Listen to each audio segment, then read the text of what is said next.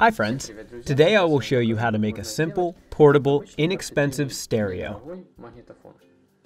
At the heart of this construction is this circuit board. You'll need to purchase a micro SD card for it, and it will go here.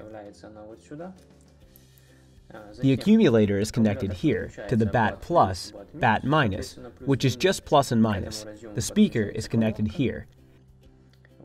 There are some control buttons. You can connect a speaker of up to 3 watts.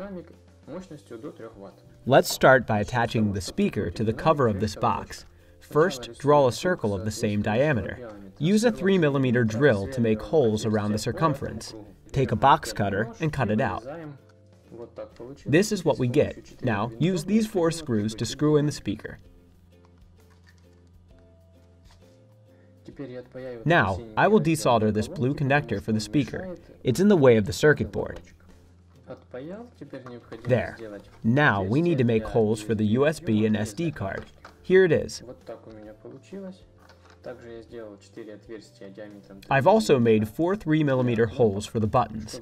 To make it easier to press them, let's use the LEDs. Break off the top part of the LED. This is what you get. Now use super glue to attach them to the buttons.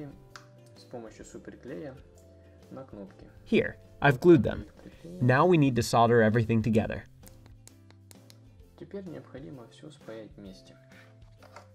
There, I've soldered everything.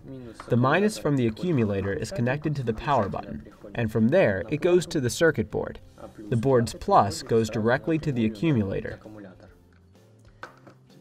Now, insert the batteries and close the enclosure.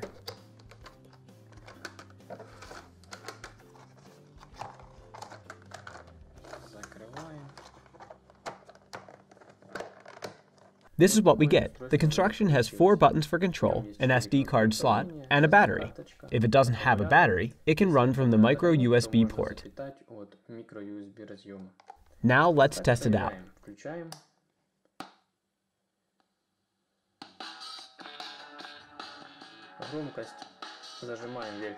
Volume. Press the top one, and it decreases the volume. The bottom one increases it.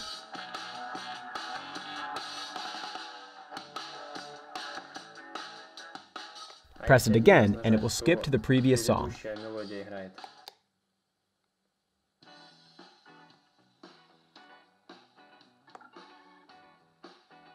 And so, my friends, if you enjoyed this video, click like and subscribe to the channel.